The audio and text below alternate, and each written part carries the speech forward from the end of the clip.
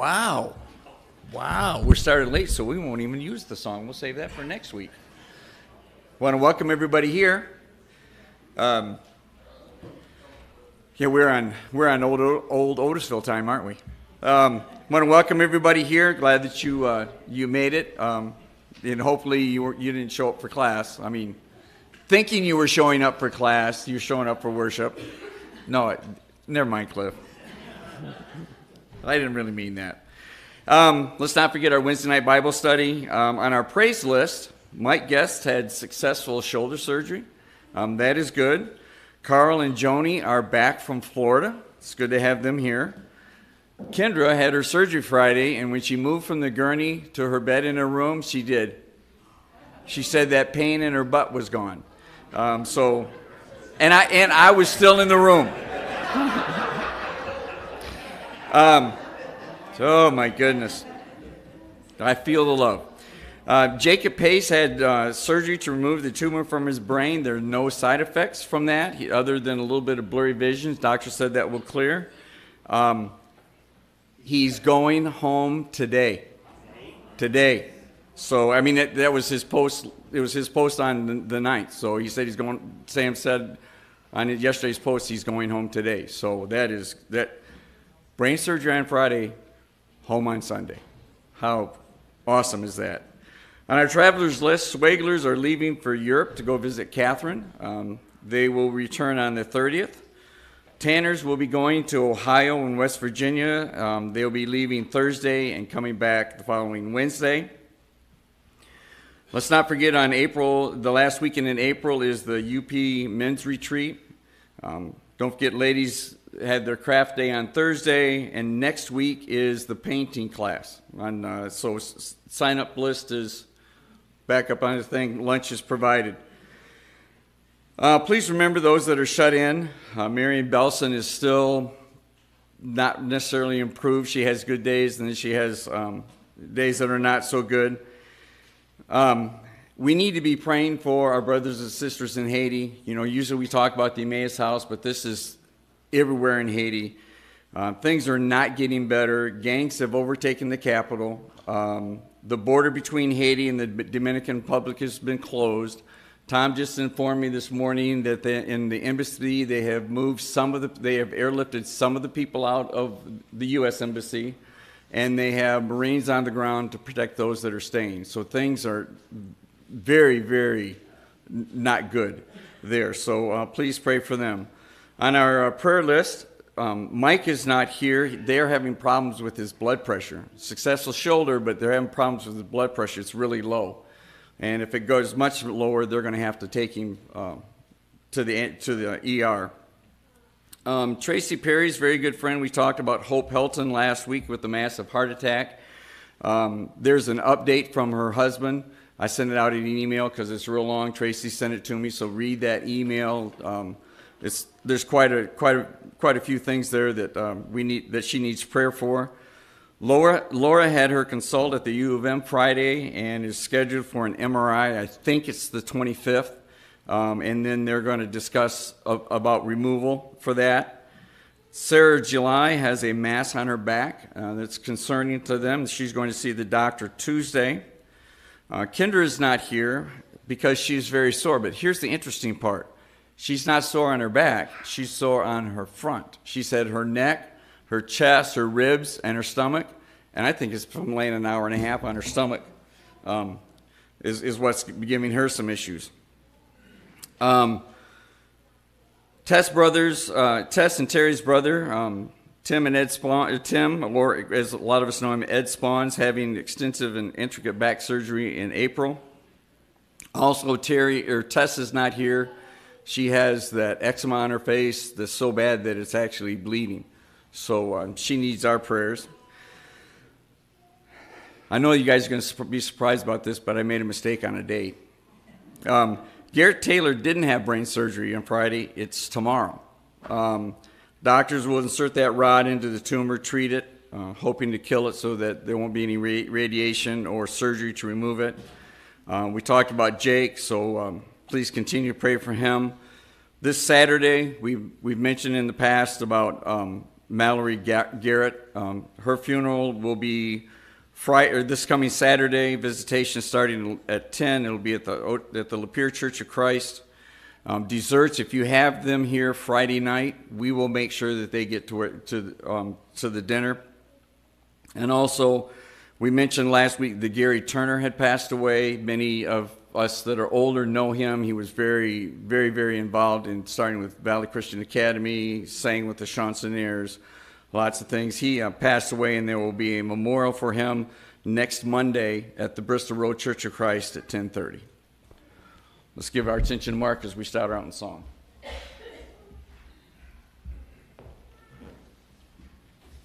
Let's worship God in song. All things praise thee. All things praise thee, Lord Most High, heaven and earth and sea and sky. All were for thy glory made, that thy greatness thus displayed. Should all worship bring to thee, all things praise thee, Lord, make we. All things praise thee, night to night, sings in silent hymns of light. All things praise thee, day by day, chants thy power in burning ray. Time and space are praising thee, all things praise thee, Lord, make we. All things praise thee, heaven's high shrine, rings of melody divine. Lowly bending at thy feet, seraphim, archangels meet. This their highest bliss to be, ever praising, Lord, may we. Before I open reading and prayer, I stand in awe. You are beautiful beyond description, too marvelous for words, too wonderful for comprehension, like nothing ever seen or heard. Who can grasp your infinite wisdom? Who can fathom the depth of your love? You are beautiful beyond description, majesty enthroned above. And I stand in awe of you.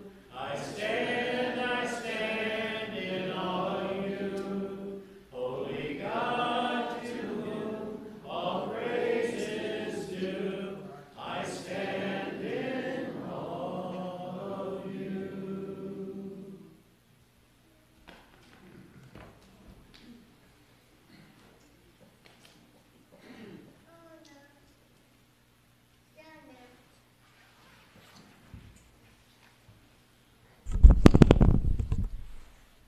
I'll be reading Zechariah 10, 3 through 6.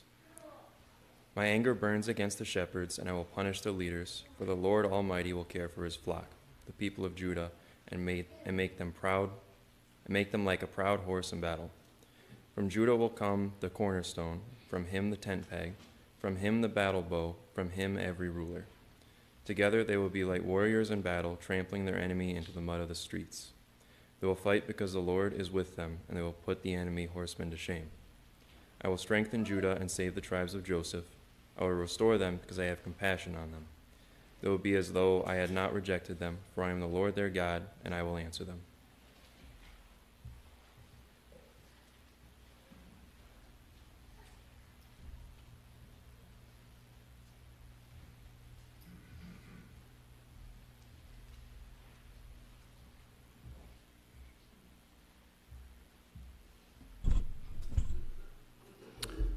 Let us pray.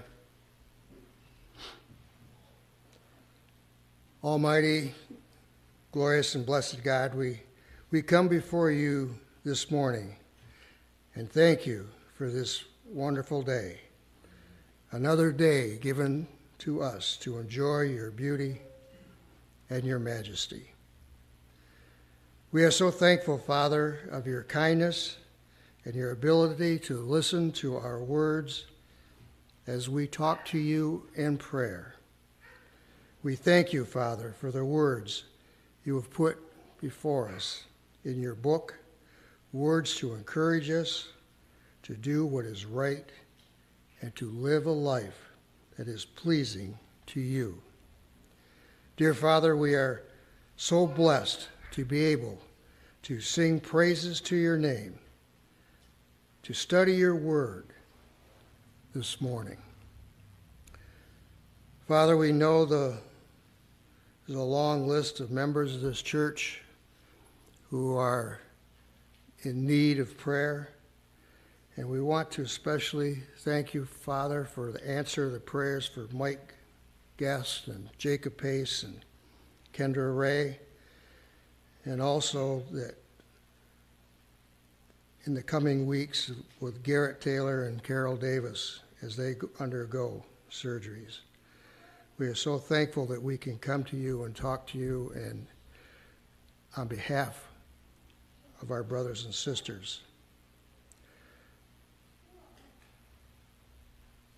Father, we ask your blessing on Nathan and his family.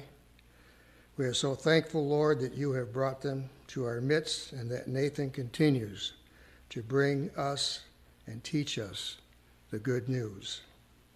And most of all, Father, thank you for sacrificing your Son on the cross to redeem us, to take away our sins, who died for us, that we as believers may someday live with you forever and ever.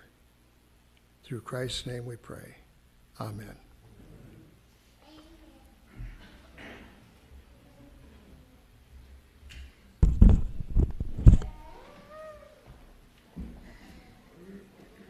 We'll sing this in preparation for the Lord's Supper. Why did my Savior come to earth and to the humble go? Why did he choose a lowly birth? Because he loved me so. He loved me so. He loved me so. He gave his precious life for me, because he loved me so. Why did he drink the bitter cup of sorrow, pain, and woe? Why on the cross he lifted up? Because he loved me so. He loved me so. He loved me so. He gave his precious life for me, because he loved me so. Till Jesus comes, I'll sing his praise, and then to glory go, and reign with him through endless days, because he loved me so. He loved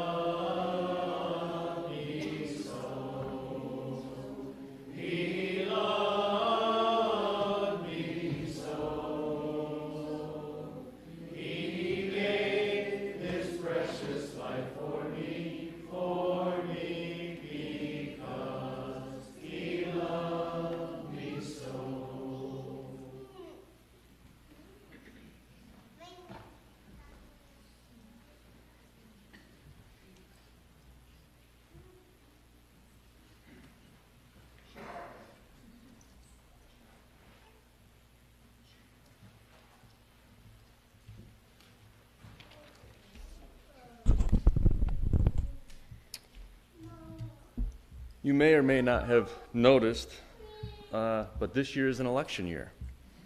You can tell it's an election year because during family gatherings, most people will tiptoe around hot topic discussions or avoid them altogether. You can also tell because the media is in full force trying to convince you that they and their team is telling the truth about a particular subject matter, that they have all the answers and the solutions to everything. The other side is saying the same thing, just totally opposite of their opposition. CNN, MSNBC, Fox, or whatever media outlet is just constantly spewing bad news about the side that they don't agree with or the side that they don't represent. Whatever truth they decide to feed you is almost always a smidgen of truth wrapped in a lie, which really makes the whole thing just lies upon lies, and the story continues to change year after year. Well, today we're going to talk about the truth. Not truth wrapped in a lie that changes with the seasons. We're going to talk about real truth. Truth that has been there since the beginning. I'm going to read Romans 3:21 through 26, and forgive me if I get tongue-tied on this. I kept tripping over my own tongue reading this morning, so just bear with me. But now, apart from the law, the righteousness of God has been made known, to which the law of the prophets testify. This righteousness is given through faith in Jesus Christ to all who believe. There is no difference between Jew and Gentile, for all have sinned and fall short of the glory of God. And all are justified freely by his grace through the redemption that came by Jesus Christ. God presented Christ as a sacrifice of atonement. Through the shedding of his blood, to be received by faith, he did this to demonstrate his righteousness, because in his forbearance he had left the sins committed beforehand unpunished. He did it to demonstrate his righteousness at the present time, so as to be just as the one who justifies those who have faith in Christ. We're all sinners. The Son of God was tortured and sacrificed so that we may be saved. There is no better story, and it is the truth. So right now, let's all focus on the one thing that really matters, and that's Jesus Christ and the sacrifice he made for us. Let's pray over the bread. God our Father in heaven, thank you for your Son, Jesus Christ, who was tortured and sacrificed so that we can have salvation. We take this bread in remembrance of him, and I pray that we do so in a manner that is worthy of you. It is in Jesus' name that we pray. Amen.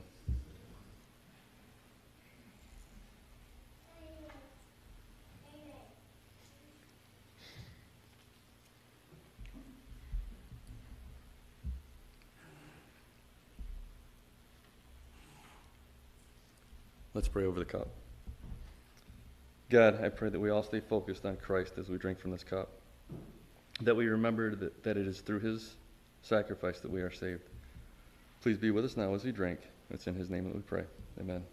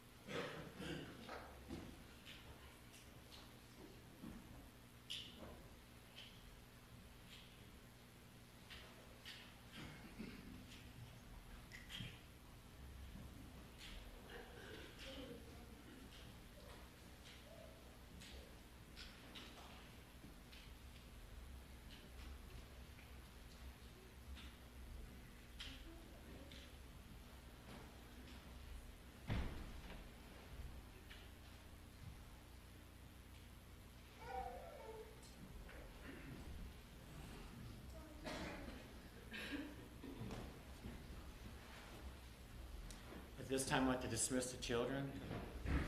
And before the lesson, we'll sing Praise God from whom all blessings flow.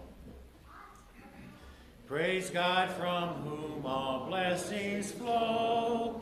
Praise him, all creatures here below. Praise him above all ye heavenly hosts. Praise Father, Son, and Holy Ghost.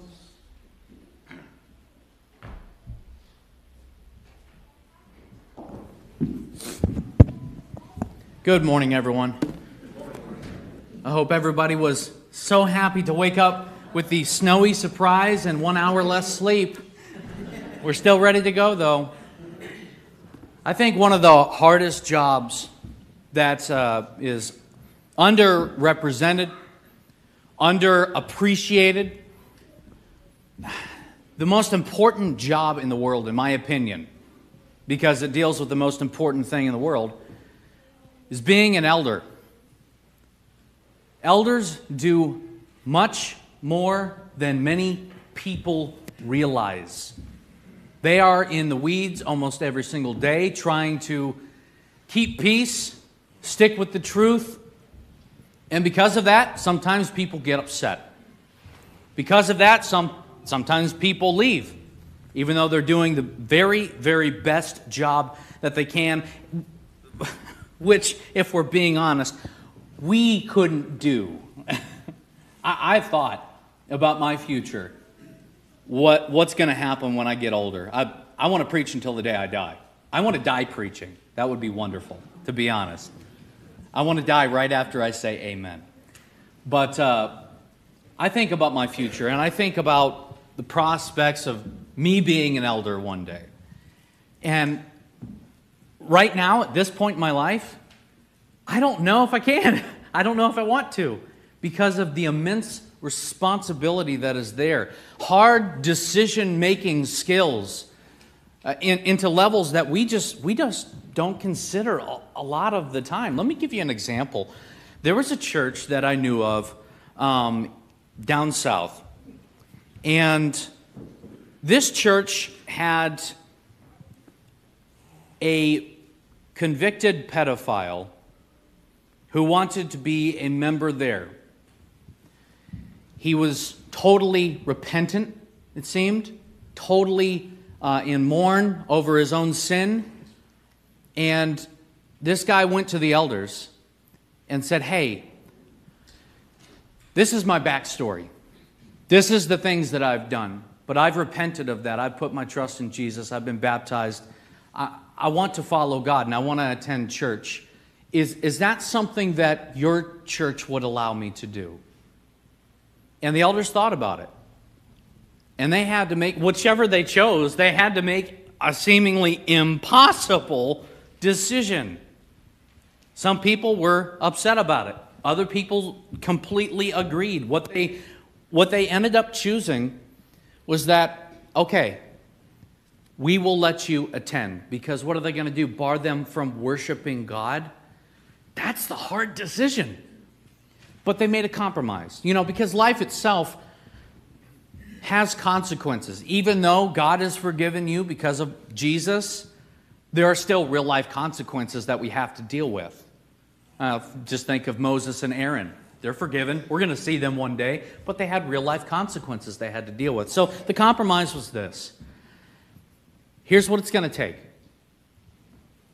We're going to have 2 of our members here. I believe they were deacons. I could be wrong. We're going to have 2 of our members here who are armed, escort you around the building.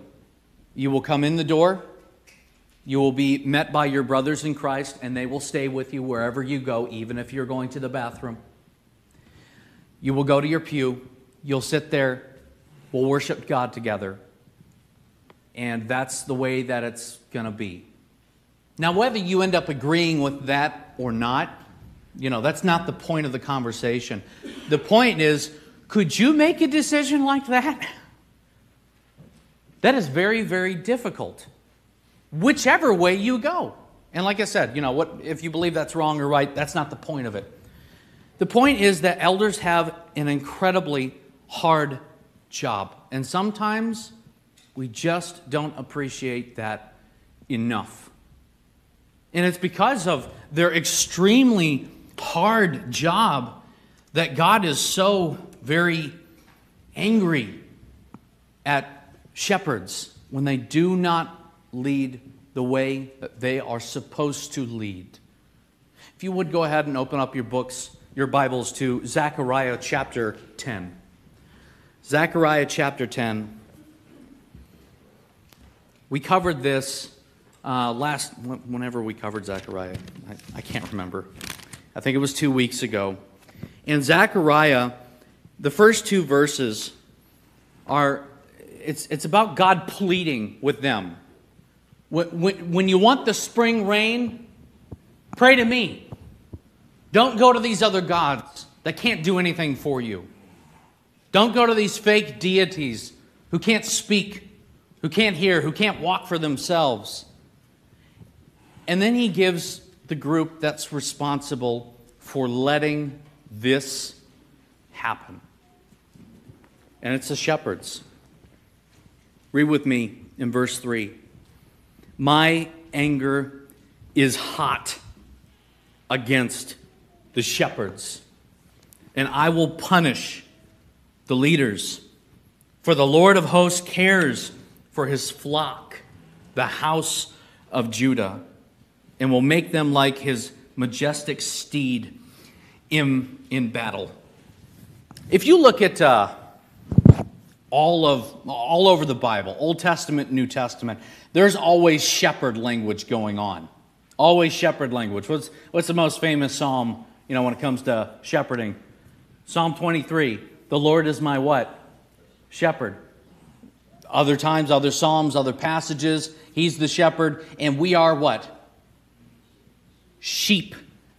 You ever thought about that? You ever thought about why that is? Why are we called sheep? Why aren't we called like lions? Why aren't we called wolves? Why aren't we called, I don't know, give me a cool animal, a brontosaurus or something like that? Why aren't we called something cool? Because he's making a very pointed illustration when he calls shepherds and sheep what he calls them. Sheep themselves are, man, they are funny animals. They really are. Have you ever paid attention to how a sheep acts? There's this one video, I love this video so much, where this little lamb is stuck in the crack in the ground, okay?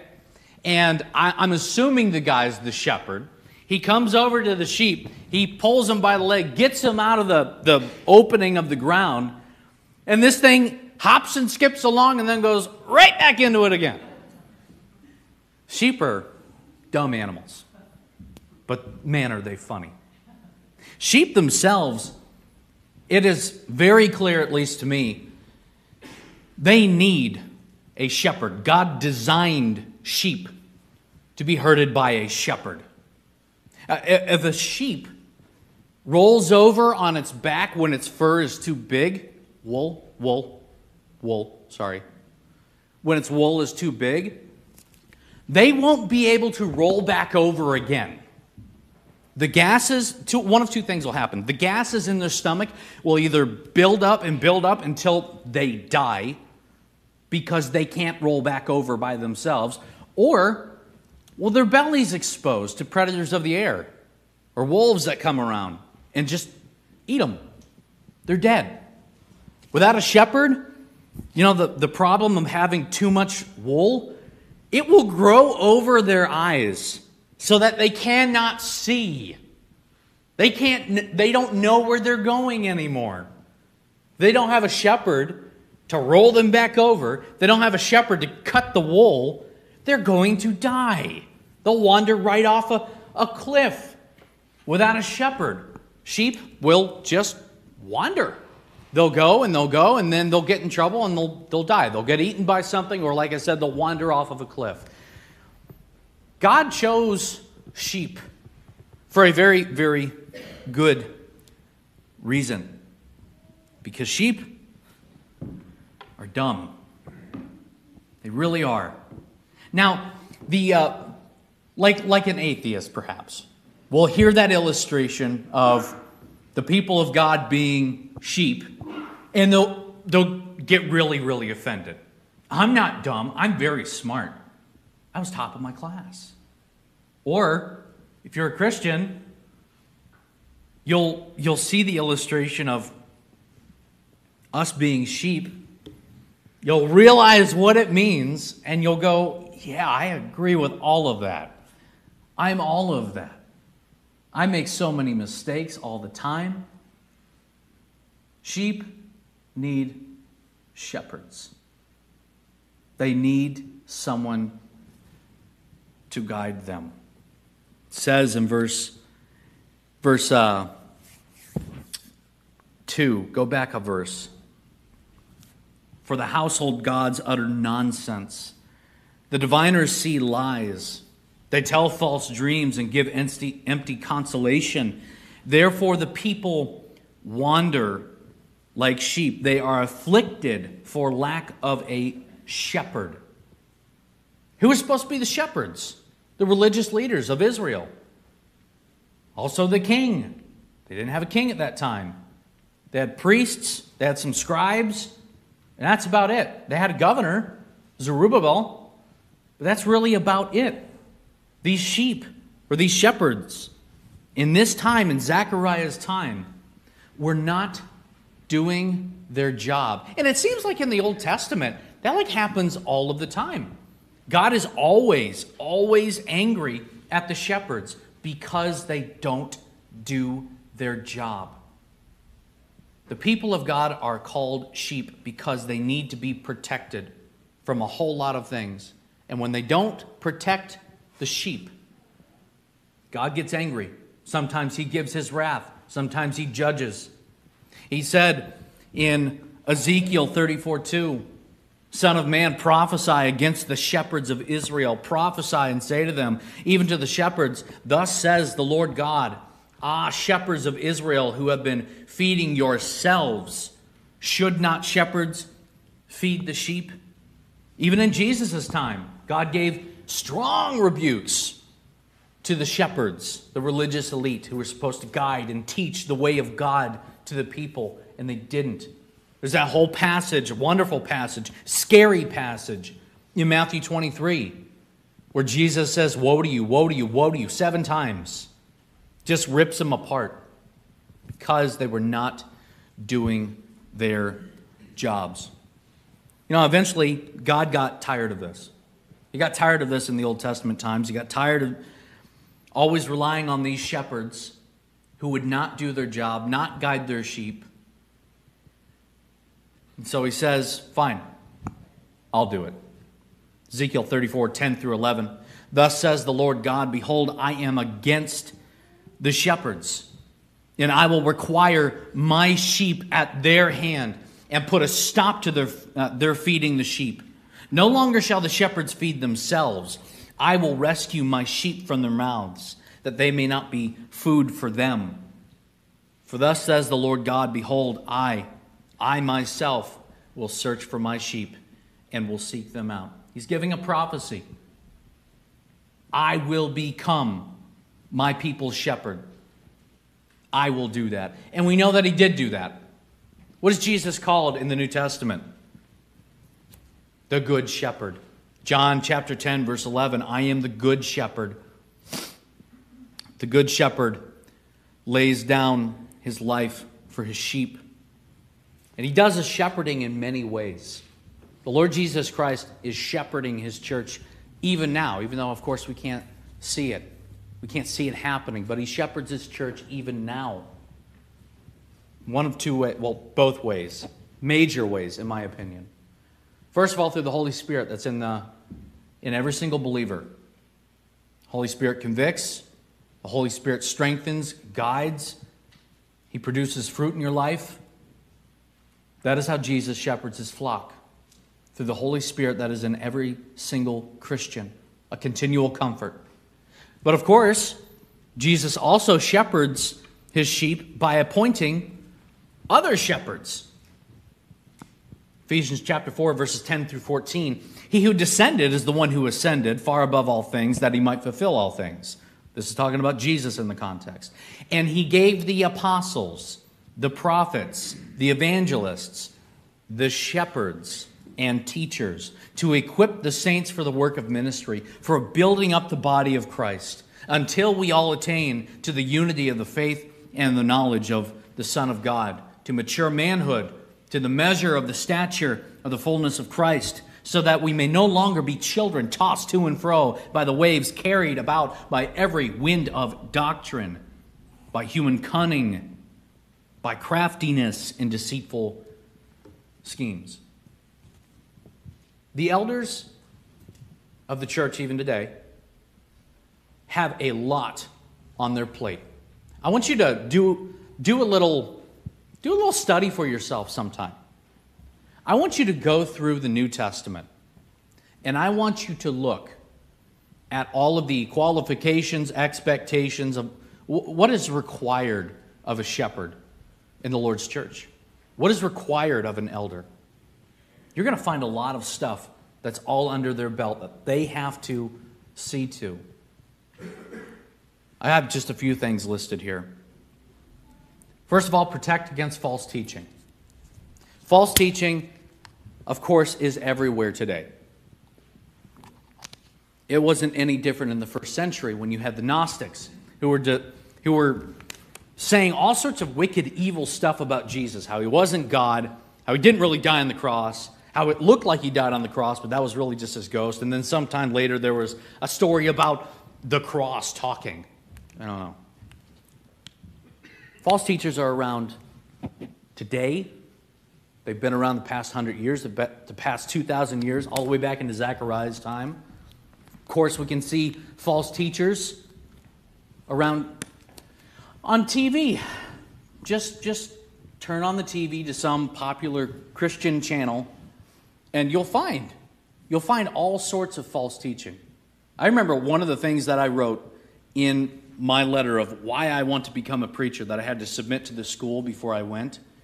One of the things that I wrote is that I saw a video. Of a bunch of prosperity stuff that got shipped over to another country. Yeah, that comes from America. We're responsible for that. And this pastor convinced his congregation to drink gasoline and said, God will heal you. What happened? It wasn't good. There's tons of false teaching that's out there. There's tons of churches that don't do what we and other churches try to do. Start with this. Not your feelings, not your gut, not your best intention. This, the Word of God. The elders have to fight against false teaching.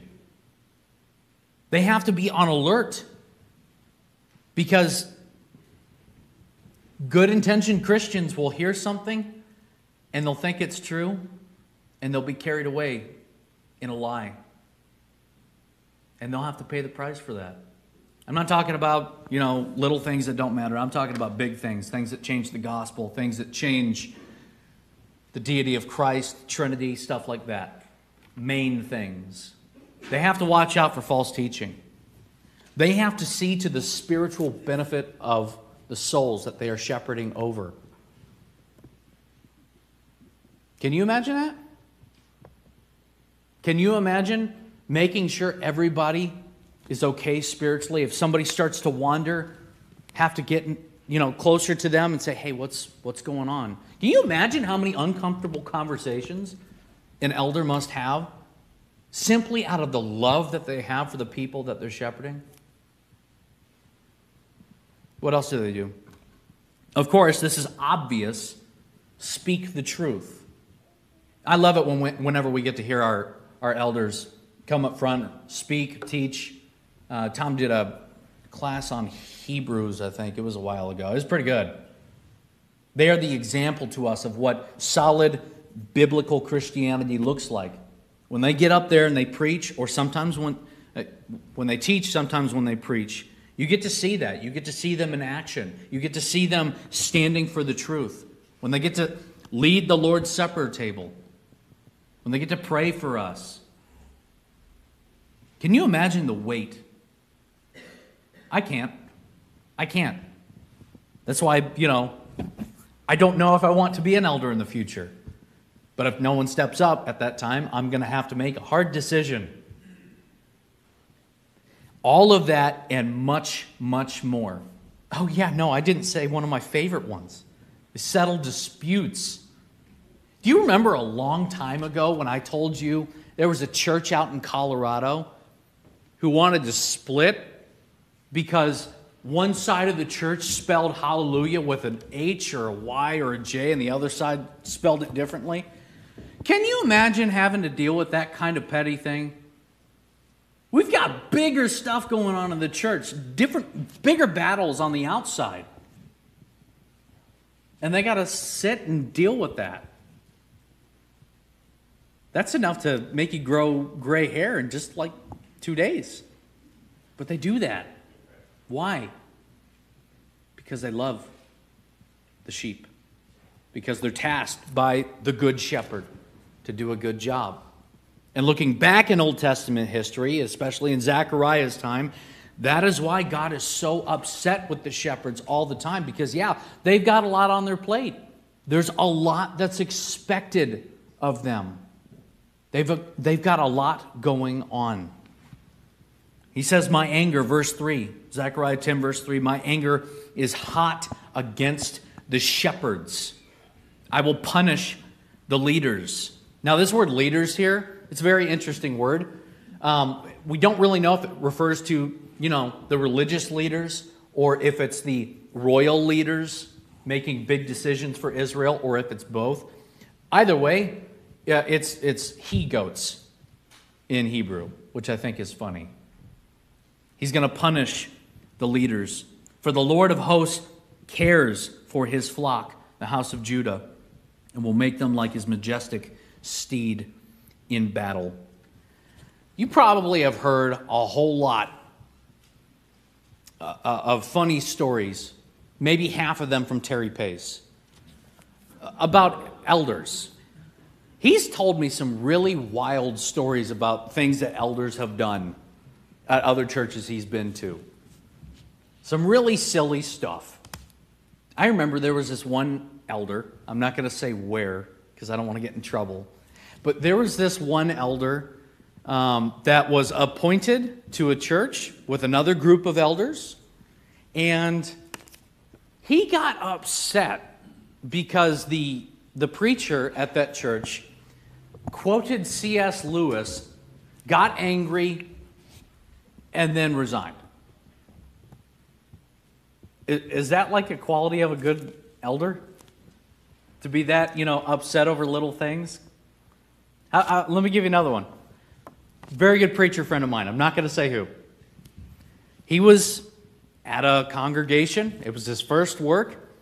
I'm grateful to God that this did not happen to me with my first work.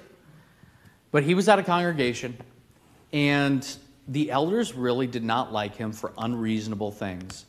And it just kept boiling and boiling and building, all the tension there underlying. And one day, they were in some sort of congregational meeting in the auditorium, and the preacher was trying to step out of the row, and he stepped just over too much and fell onto him as the elder was standing up. And so the elder pounced on him, took him down to the floor, and started choking him. Is that what you want from an elder? No. There are good elders out there. There are bad elders out there. There's some really funny elders too. The reason why they get judged so harshly by God in Scripture is because they watch out for every single soul. Our elders, they probably pray for all of us every single day, probably 3 times a day. I don't know. I can't imagine that weight. They do a good job. Am I going to get a cookie for this later? Maybe. Checks in the mail. Yeah. Our elders do a good job. I am proud and honored to serve under the kinds of men that we have leading, shepherding this congregation. I can't imagine another first work for me. It really is just fantastic. These elders in Zechariah's time, these shepherds, not doing it. They were leading the people away into idolatry. They did not care about the sheep of Yahweh. They did not care about their spiritual well-being, where they were going when they died. They didn't care about, well, what I teach is probably going to send somebody to hell. Who cares? They didn't think about that. They fed themselves. In fact, God says that a lot in the Old Testament. They only cared about themselves. Only cared about feeding themselves, physically feeding themselves, getting money from the people, and that's about it. That's why God is so angry, because of their weak decisions, their cowardly decisions to not stay with the Word of God and stay obedient to Him.